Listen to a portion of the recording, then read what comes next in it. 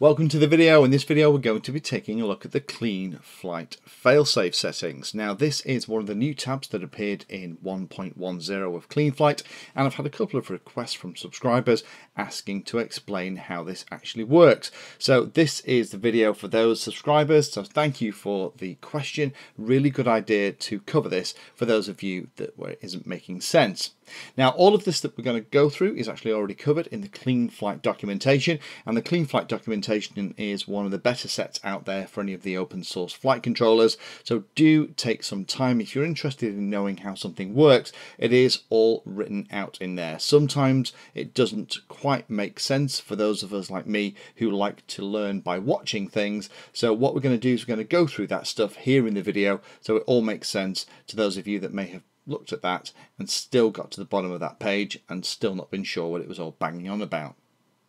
Now there are a number of fail-safes that already exist on the quadcopters and multirotors and planes and everything else that we've built on the channel. In fact, we've set up a couple of planes recently where we went through the Tyrannus options for setting up the fail-safe on the receiver. Now if we think about all of the different things that have to go on between you moving the stick on the radio control and it appearing in the flight controller so that it can do something with the speeds of the motors to fly your quadcopter, there's actually quite a few steps, and it's worthwhile us talking about what those steps are because the failsafe in Cleanflight is there to protect against a certain amount of failure. The failsafe in the receiver is there to protect against the other half, and I would always urge people to set up both so that you had the maximum amount of protection in case something went wrong.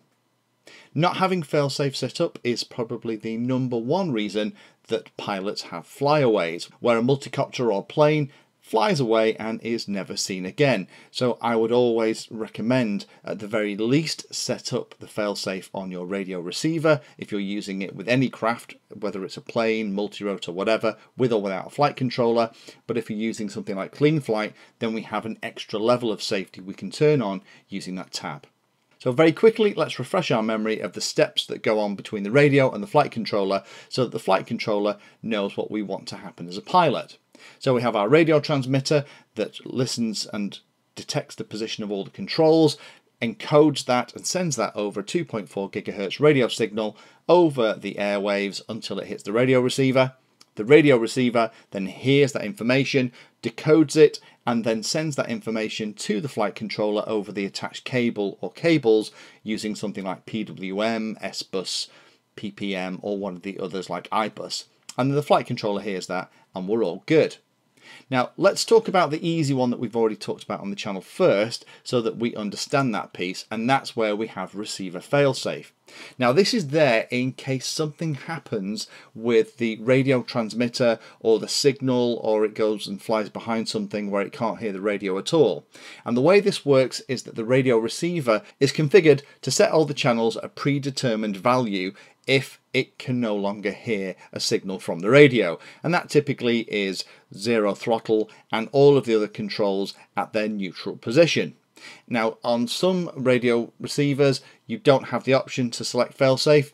If that's the case, I personally wouldn't use them. I just think that's a little bit dangerous, and if you have a hiccup with the radio then you're going to get into trouble.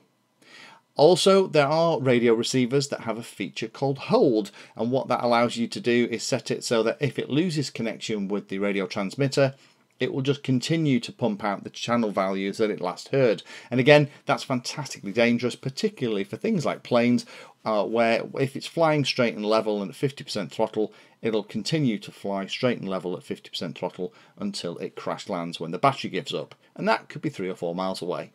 So do make sure that you understand how to set up the failsafe on your radio receiver.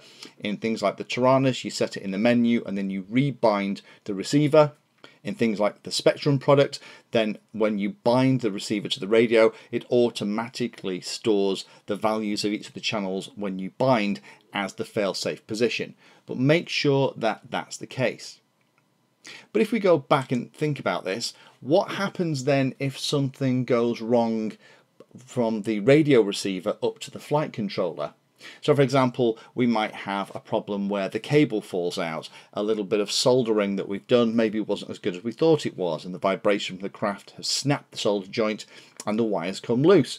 Or it might be that during that last crash you didn't quite notice that the cables were working loose, and one of my friends actually had this on a radio receiver. It unfortunately wiggled loose and he lost his aileron control. Or it might be that the receiver itself actually has a problem. Early Spectrum receivers were constantly being blamed for rebooting in flight, and if something happens on your craft, particularly if you have any servos that bind up, it might pull the 5 volts down on the craft below the level where the radio receiver is happy, so the radio receiver basically turns off and reboots, but the flight controller is still okay. What happens in those instances? Because the problems with things like the failsafe that we've already set up isn't going to help us at all on the radio receiver. And that's exactly where the failsafe for Cleanflight comes in.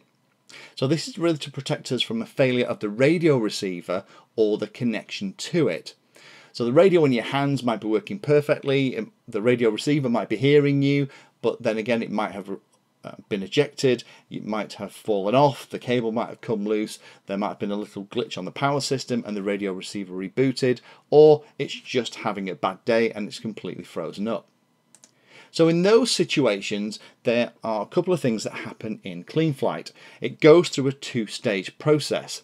The first is called stage 1, and what that is about is the flight controller just having a slight pause, putting all the controls kind of back to a neutral position and just saying, oh, hang on a minute, I've lost the receiver, and waiting for the receiver to reappear. Now the default timeout on that is about a second, and if the receiver reappears in that time, maybe it's a little brown out and then it starts working again, then the flight controller will continue. If it's something like the receiver has completely given up the ghost, or the cable snapped or come off in the middle of your flight, then obviously that isn't going to happen, and after a failsafe delay, stage 2 will happen. And stage 2, you can then tell it how you want the craft to behave, whether to drop or to land. So again, the Cleanflight failsafe is there to protect us from the radio receiver cable or on the connections between the radio receiver and the flight controller breaking. So now we've talked about that, let's jump into the tab in Cleanflight and let me quickly show you how those options all appear. So here we're on the PC and we're looking at Cleanflight. I have a little NAS A32 plugged in and let's connect and have a look at it. So here's the flight controller board that we're all connected to. We're currently running version 1.12 of Cleanflight, and this is a version of the flight controller that has all of the sensors on there. At the moment we don't have a radio receiver plugged in, but this should still allow us for me to show you the failsafe tab. So this is the new tab that was introduced, and here's all the settings that we've just talked about in that slide. So here are things called the valid pulse range settings. Now do remember, whenever you're not sure about anything in the Cleanflight interface, now it's really cute in that what you do is you just hover over anything you're not sure about and it'll actually tell you what those settings actually are. So in the valid pulse range settings, this is the minimum and maximum pulse length that the flight controller is going to consider as valid. So at the moment, as we've seen in lots of other places, if you look at things like receiver, you'll see that they tend to have a middle value of 1500 and a low value of around 1000 and a high value of just under 2000 is typically what we see in this screen. In failsafe, what we're saying is if you hear length that is either lower than 885 or higher than 2115, then assume that something nasty has happened. And this can be quite handy. What you could do is you could bind your radio receiver and set up your failsafe on the receiver to send out one of these channels. And any channel that goes outside this minimum and maximum length will initiate the failsafe. So that's another way to be careful as well. So if you have a spare auxiliary channel on the radio that you're not using, I potentially would think about maybe binding it so that it goes down to something like 850 or pushes up above something like 2200, or you can change these values so that that's the case.